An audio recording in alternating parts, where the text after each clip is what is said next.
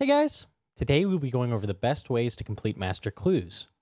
This guide will cover requirements, gear, and tips and tricks. The requirements? These clues require various skills, as shown on screen. Master clues also require several items to be unlocked, including the Lumberjack outfit, Prospector's kit, Angler's outfit, full Graceful, a fire cape, a fighter torso, infernal axe, and barrows gloves. You also require 100% Arceuus Favour, 75% Hosidius Favour, 100% Piscarillius Favour, and 100% Shayzien Favour. They also require a huge variety of quests, up to and including Song of the Elves. So why would you want to complete these incredibly difficult 6 to 8 step clue scrolls? The first reason most people complete these is for the chance at the Bloodhound pet.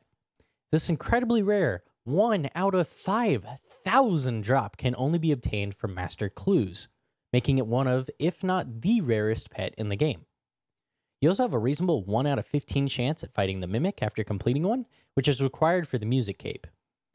These clues are also incredibly profitable. You get around 200k to 500k per clue scroll in regular drops alone, and all 6 of the 3rd age items in this set are worth over 300 mil, with the 3rd age pickaxe sitting at a comfortable 1.1 bill. Let's get into setup for those of you who want to grind these relatively efficiently.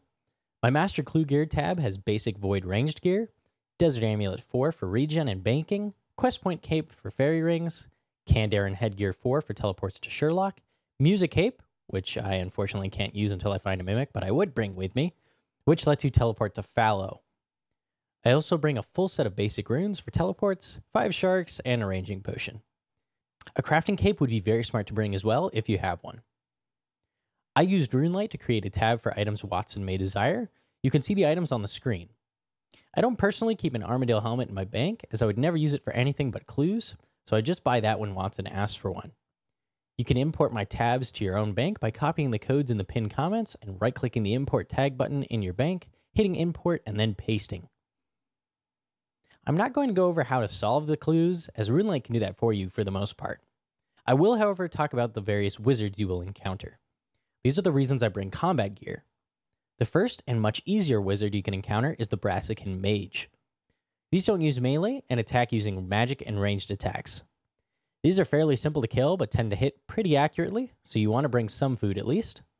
I like to play ranged, as ranged gear does give decent magic defense. The far harder wizards are ancient wizards. These appear for any coordinate or hot/cold clue that is in multi. I will leave a link to the maps of multi-zones in the pinned comments so you can tell when you will get one. Ancient wizards spawn in a set of 3, a melee wizard that poisons with a dagger. This requires you have some kind of anti-poison. A ranged wizard that uses a crossbow, and a magic wizard. If using a ranged setup, pray melee and immediately take out the melee wizard. He can hit up to 36 and is the most dangerous. Next, pray ranged and kill the ranger, and then finally pray mage and kill the mage. Don't underestimate these mages. They have low HP, but they can all hit fairly high and can quickly body you if you aren't prepared. If I get this step in the wilderness, I bring only my blowpipe, a clue box, spade, ranging potion, few prayer potions, antidote ++, and the rest of my inventory is filled with sharks. With a range level above 90, these should present no problem at all. Finally, let's move on to some quick tips and tricks that will speed your clues up. There's a clue that requires you to defeat a fire shade in Shades of Morton. I'm sure I'm butchering that name, but that's what I call them. The first time you do this step, you will need quite a few pyre logs and have to fight your way through the caves, obtaining more and more keys until you can get to a fire shade. This takes a really long time, so make sure after you've completed this step for the first time that you keep the silver key.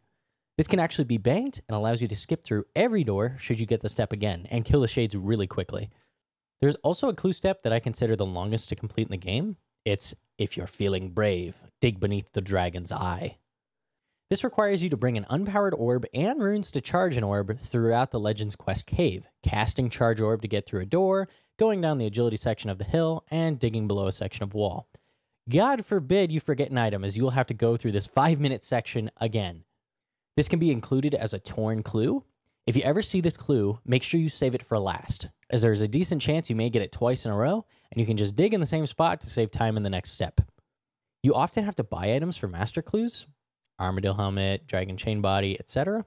If you plan on selling it right after, take the chance to get a profitable flip off of the purchase. There's no point in rushing the clue scroll if you're just going to lose as much on selling the item as you gain from the clue. If you are a Helmy, good luck in your efforts to obtain these items, as they are definitely not easy to get. And with that, I'm ending the video there. Hopefully you guys have luck in getting your Bloodhounds and 3rd Age items from these clue scrolls. If you liked the video, give it a like or subscribe. Thanks so much, guys.